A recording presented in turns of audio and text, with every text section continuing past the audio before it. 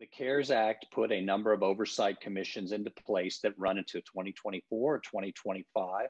So they are going to be working on reviewing, looking backward for years and years. And there are going to be instances that come up where you look, hindsight's going to be 2020, and people are going to lose perspective of the tension and the anxiety of the moment. You made a good point about TARP.